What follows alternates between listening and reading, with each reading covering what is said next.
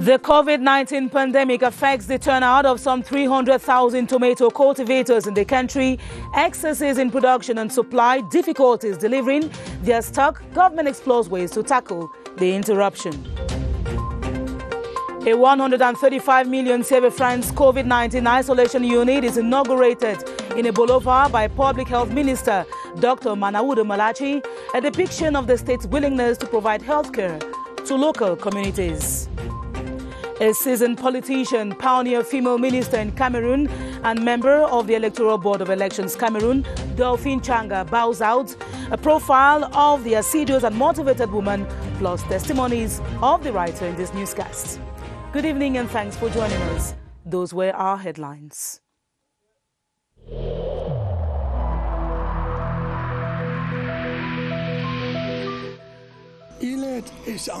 Each of us must comply with the measures that have been taken.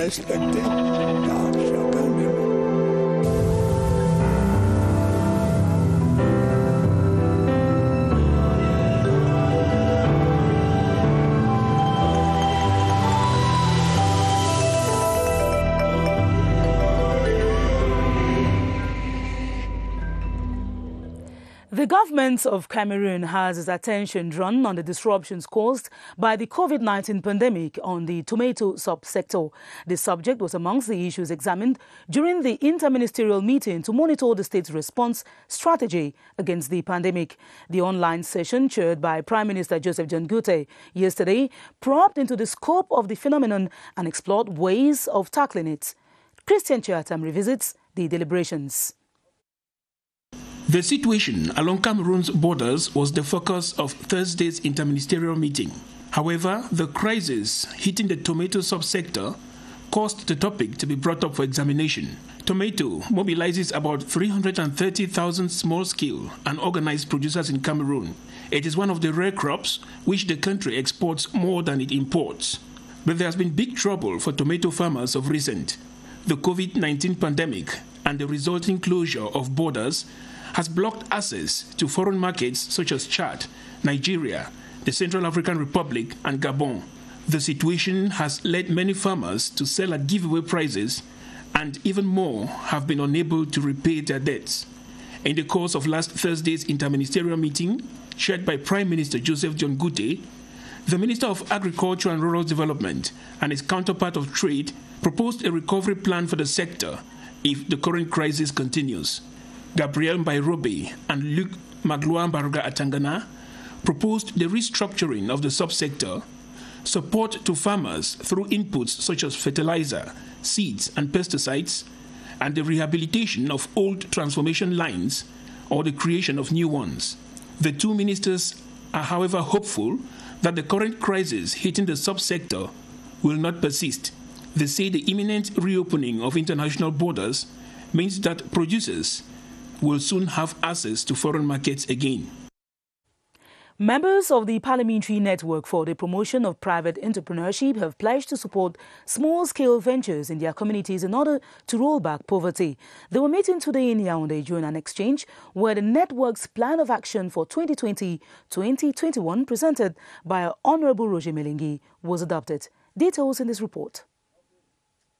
Entrepreneurship is undoubtedly a great source of job creation for the youth, whom lawmakers suggest must be accompanied as they design, launch and run their businesses.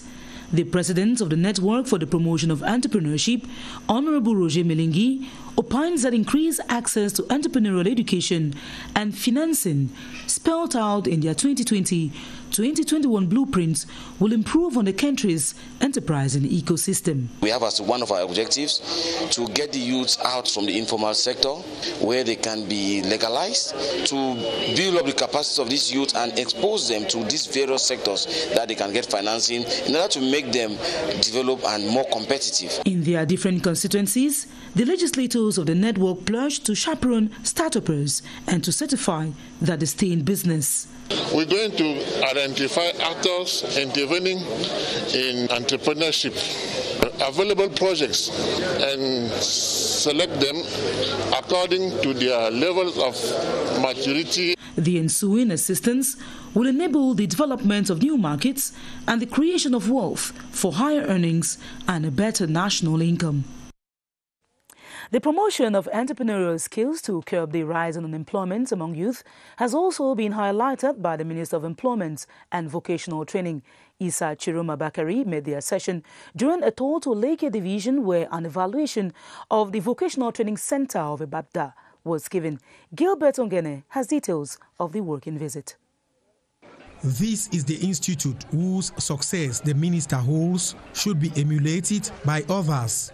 It has a student body that numbers more than 1,000 and has this giant farm for practical lessons. I'm here to study vegetable production. After my formation, I want to create an enterprise of transformation of banana. Some 20 years ago, it had just 3 trainees. Today, it numbers more than 1,000. This is the backbone, the milestone for development of the nation. I said that the humanity today and tomorrow will be in need of food, of water, and clean air. Obala is the example that when there is will, there is way. From Obala with joy, Minister Issa Chiroma arrived with a twinge of sadness here at the Ebebda Vocational Training Center, which is being built with funds from the French Debt Relief and Development Project, C2D. It is a cheap labor. It is unacceptable. Next week, with my collaborator, I will summon all the national expertise to lead a thorough investigation. He has emphasized government would encourage Cameroonians to produce most of what they eat and to consume what comes from their agro-pastoral endeavors. Still on development news, construction works on projects earmarked in the East region under the French Debt Relief Development Contract C2D are advancing satisfactorily in spite of the late start. The Minister of Housing and Urban Development, Celestine Kecha-Coulters, in the company of the French Ambassador to Cameroon, His Excellency Christophe Guilou, inspected the projects. The keys to the newly constructed low-cost houses was also handed over to the Minister, as Cynthia Saptala reports. The projects visited in Betwa included road construction works along the Monu neighborhood and rehabilitation works on other access routes. The road was unusable. We used to carry mud with our hands in order to build this bridge. But thanks to the government, we will have a road here. Together with the French ambassador, the Minister of Housing inspected those projects within the C2D contract aimed at boosting regional development and ameliorating the lives of the population.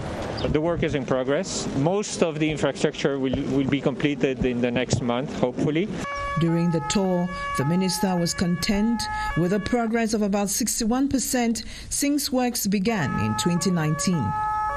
She was also handed the keys of social housing units, which include a school, health center, and supermarkets. I'm very happy that we achieved with the low-cost housing and that we gave the keys to Honors, Health Ministry, Basic Education Ministry, as well as SIC. With all constructions expected to be complete by 2021, the population, led by its elites, expressed their satisfaction at this general revamping of the region. I'm sure that in, let us say, 4 or 6 months, this city will be one of the best in our country. Within the framework of the Debt Reduction Development Contract, the French agency, AFD, continues to contribute in developing community-based social services like these. As announced in one of our top stories, the Ebola COVID-19 isolation unit constructed to the tune of 135 million CFA francs is now open to patients. While inaugurating the structure, the Minister of Public Health, Dr. Manawuda Malachi, reiterated government's commitment to stop the spread of the contagious virus in the country. A visit was also made to the Ebola Referral Hospital under construction, which is 95% complete. Bernice Atabong tells us more. A CRT that officially opens the COVID-19 isolation unit of the Ebola Regional Hospital. The center, with 24 rooms equipped with oxygen concentrators, offices, and modern equipment, will be used to take care of coronavirus patients. The unit has been built on 500 square meters of land and it costs about 135 million CFA francs. The building comes in handy at a time when the South region has recorded 543 coronavirus cases, with Abolova being the epicenter of the disease with 217 cases. This is a high instruction of the head of state to construct isolation unit in each of region of Cameroon. While inaugurating the unit, Minister Manawuda Malachi encouraged health personnel of the South who have been putting their lives on the line to help the population. So far, more than 300 persons in the region have recovered from COVID-19. The minister, who also used his visit to Abolova to sensitize the population on the need to respect COVID-19 barrier measures, also visited the Abolova Referral Hospital, which is about 95% complete. This health facility, when operational, will help upgrade healthcare services in the South region. From the South region to the littoral, the Douala City Council is championing sensitization campaigns to flatten the curve of COVID-19 infections in the town. It is organizing free coronavirus screening for the council personnel and educating the population on the very essence of getting tested in the COVID-19 specialized centers in the 5 council areas of Douala. Laris Nane Epote has the details. Leading by example is what the Douala City Mayor Roger Mbassadine and other mayors in the various municipalities in the Vuri have done this Thursday in Douala by getting themselves and their personnel tested for the COVID-19 virus by the team from the Ministry of Public Health. This exercise was preceded by a COVID-19 caravan to educate the public on the need to get to the nearest center put up in each municipality for free COVID-19 screening. The caravan made several stops at major runabouts like that of Bonasama Bonaberi in the Douala 4 municipality, where the city mayor and his team equally took time to educate passers-by on why they need to be watchful of their health, for they have to learn how to live with the COVID-19 pandemic. Similar exercise relayed by the mayors of the other municipalities, like that of the Douala 3 at the Ndokoti runabout. Face masks were also distributed to the population to demonstrate the concern by the city council towards the community, encouraging them to once again take up the habit of protecting themselves in public places. Traditional rulers are also helping their people to combat the coronavirus by providing them with protective gears. In Great Support Boya, His Royal Highness Etina Monono called on the inhabitants to judiciously use the items and to respect all the barrier measures ordered by government. Annabelle Ndike Enwanyang has the details. The gift that comprised 1,000 face masks and 400 hand sanitizers comes to reinforce the fight against the ravaging pandemic among the population of Great Support. They should continue to wash their hands, use sanitizers, keep social distance, and above all, everybody must wear a mask. It has been proven that if you do these measures which have been given by the government, the percentage of people who will be suffering from COVID-19 reduces greatly. While receiving the gift, the beneficiaries saluted the kind gesture which they say it's timely. These things will go a long way to help us. Feel very happy, and we are praying that more of this should come from other hands. I'm overwhelmed. It is really going to help us because this pandemic, the way we see it, has come to stay, so we must fight it. The donation ceremony was also an occasion for the population to be schooled on the respect of COVID-19 measures put in place by the government. However, the population of Great Support is now armed to bring on board your contribution in the fight against the coronavirus.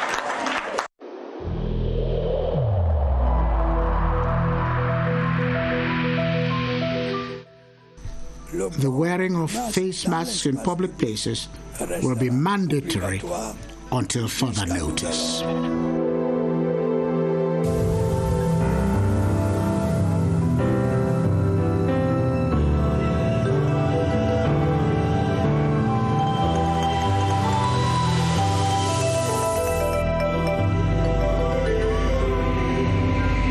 On to politics. The Cameroon Party for National Reconciliation is providing a recital of projects carried out and those envisaged for the common will of the population. At the press dinner organized in Yaoundé, the elected representatives of the party in parliaments and in councils presented their actions and their vision for Cameroon's development. Ebenezer Akanga attended the press dinner and now reports. The press dinner brought together the 5 members of parliament and 7 mayors of the Cameroon Party for National Reconciliation, PCRN. The objective was to present to the pressmen and women what the members of parliament and mayors have realized or are realizing since they were voted into office in February this year. What we want to prove there is that the Cameroon Party for National Reconciliation has received the confidence of people, and we are working to deserve this confidence. The members of parliament and mayors took turns to explain what they have done so far to improve on the plight of the population. When you come to the council of Zeka, you will see before you will find houses built in disorder. When you get into the town now, you are going to find a really order manner of construction. The national president of the PCRN, Cabral Libi, stated the determination of the members of parliament and mayors of his party to deliver on their electoral promises. He launched a fervent appeal to Cameroonians of voting age to register in voters' lists, saying that the PCRN believes in peaceful change and coming to power through elections. In the West region, the national president of one of the country's recently created political parties is touring communities to roll out his ideology. Professor Shani of the Popular Movement for Dialogue and Reconciliation was in Upper Plateau Division today to woo sympathizers. Calvin Nembo has details of his 3-day tour. He has joined politics for a well-defined mission, promote responsible and selfless politicking, especially in his native Baham. The president of the Popular Movement for Dialogue and Reconciliation, Professor Shanda Tomne, said during his political tour in the Upper Plateau Division, "There's no problem we cannot solve. We can solve all the problems we're experiencing, actually. The point is, do we really believe in our country? Do we really believe in order in our country? Let's be more responsible. Let's build our own country." After explaining his party's ideology to the SDO for the Upper Plateau, Yampen Usmano, and the paramount ruler of Baham, Senator Poka Marks II, he said it is a national movement and all Cameroonians are welcome on board for common good. All of us for dialogue and reconciliation. We only have one state. We do not have 2 states. The national president of the MPDR party and his delegation will leave for the Nun Division Friday, where he is expected to meet with Sultan Ibrahim Bombonjoya of the Bamun people for a similar exercise. From the West region, we now take you over to the Littoral region, where the non-wearing of face masks by some inhabitants of Douala has been strongly reprimanded by the administration. Governor Samuel Dodone Ivaha Diboa condemned the carefree attitude exposed the population to the deadly coronavirus during the first semester administrative coordination meeting in Edea. Salih Ebenyenyoke reports that security concerns were also addressed during the coordination meeting. These administrative officials from the 4 divisions of the Littoral region are meeting in Idea for their first semester administrative coordination meeting within the context of the COVID-19 pandemic. Unfortunately, the governor remarked that many people in the region have abandoned the wearing of masks, especially in markets. Their deliberations will therefore center on re-strategizing on how to relaunch sensitization campaigns in public places and markets in the Littoral region so that everybody can be involved in limiting the spread of COVID-19. Security concerns in the region are also under scrutiny with law enforcement officials. We are going to take the measures to secure even some strategical points of our territory. Before the coordination meeting, the governor inaugurated a 1,000 capacity grandstand constructed by elite and councils in Idea under the supervision of the SDO for the TSANGA Maritime, Cyril Abondo. He also visited some bridges in bad state. The Ministry of Public Health is working in line with the decisions taken by governments to multiply screening opportunities. Testing units have been mounted in all entry points of the country, and regular checks of commuters are done with the collaboration of transport authorities. Baldwin Summer is at the Public Health Emergency Operations Center and now updates us on the implementation of these issues and more. Hello, Baldwin.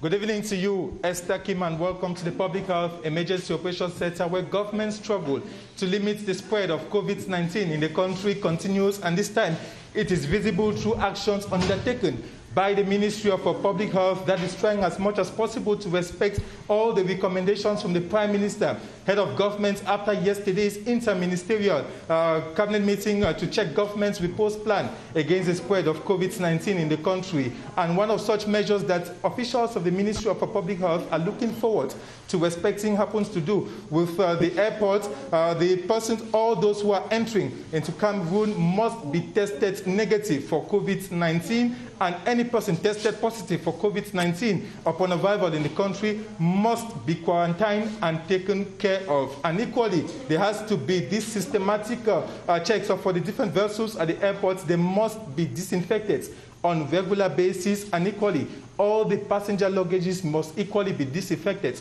on a regular basis upon arrival of the different persons into the country. And talking about what is expected from the Ministry of Public Health and the General Delegation for National Security, they are expected to work in synergy to ensure that at the different entry points into Cameroon, the different borders of the country, air or land or sea, security measures are put in place and are respected for all those who are entering into Cameroon, and they must equally be tested negative for COVID-19 before any of such persons has access into the country. What is expected from the Ministries of Public Health and that of Transport, they are supposed to equally work closely to ensure that all the stakeholders involved in an imminent reopening of Cameroon's borders, they must respect the norms, they must respect the outlined guidelines from the government of the country to ensure that the spread of COVID-19 is limited when these airports will be reopened. And that is why all public health experts are looking forward to having all these recommendations respected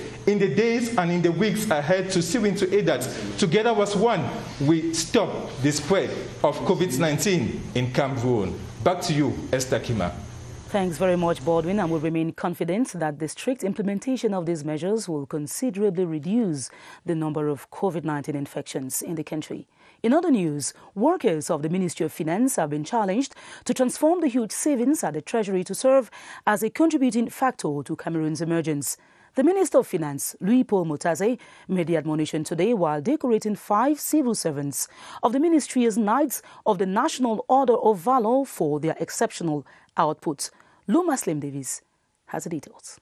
Here they are. These 5 civil servants of the Ministry of Finance have been honored exceptionally as Knights of the Order of Valor on the instructions of the President of the Republic, Paul Biya. This year we've been able to mobilize close to 240 billion in the monetary market.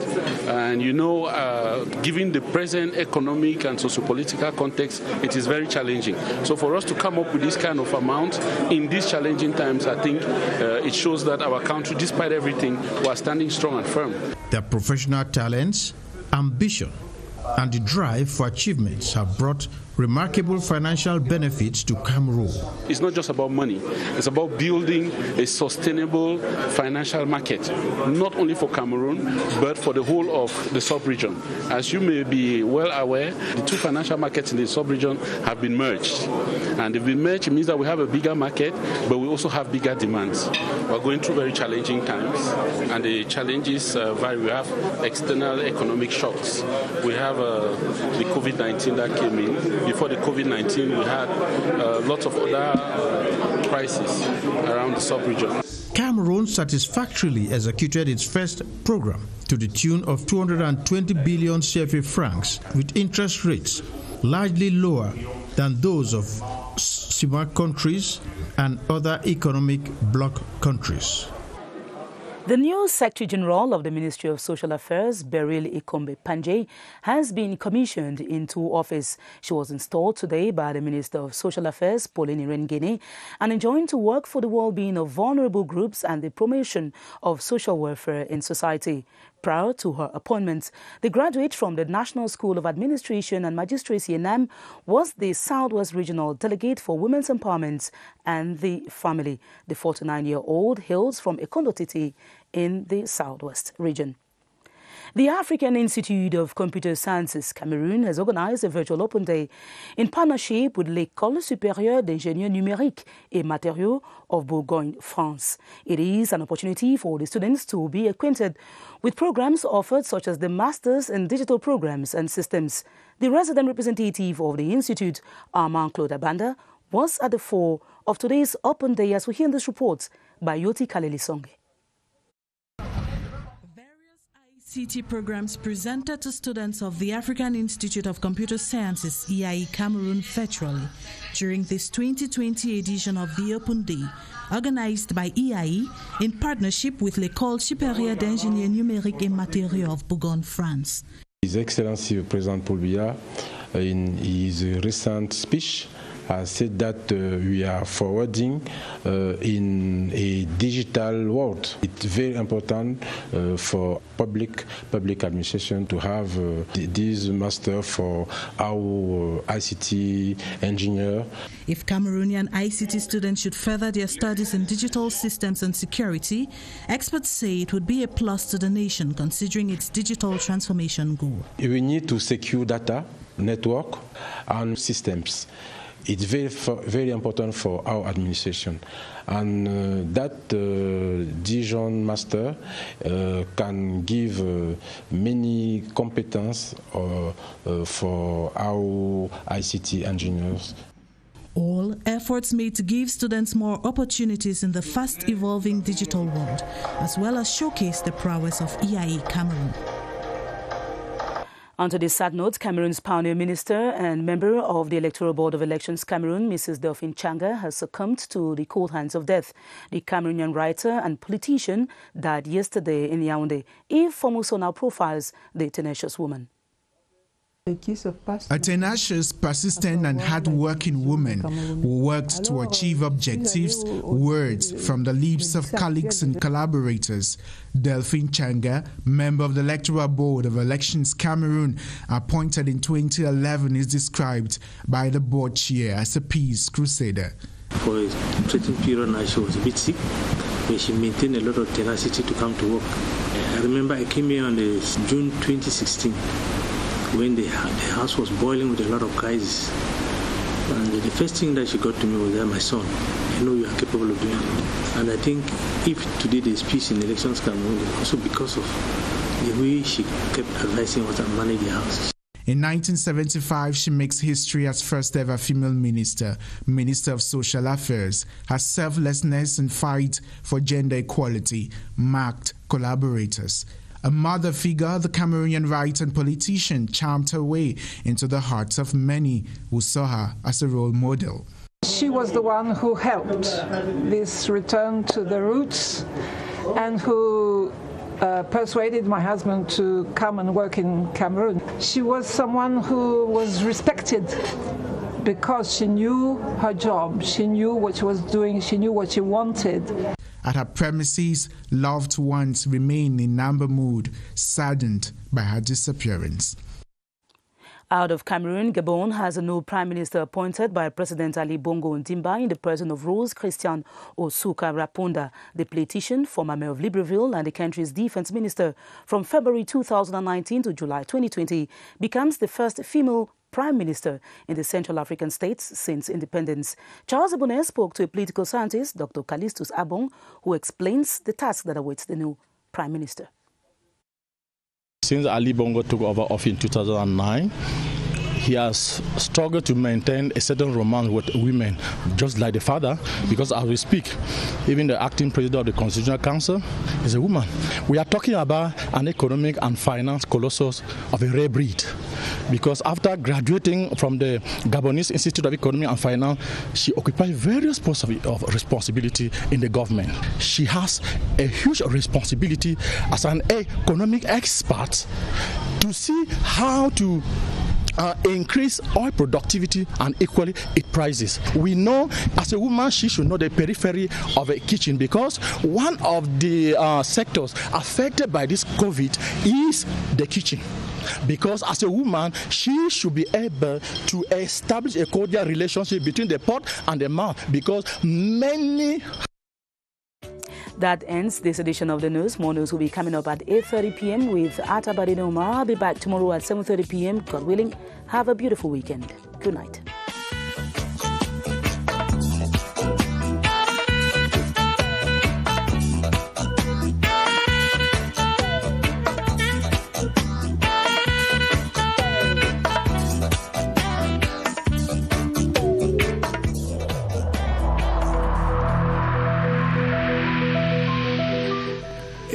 In this connection, we should avoid stigmatizing.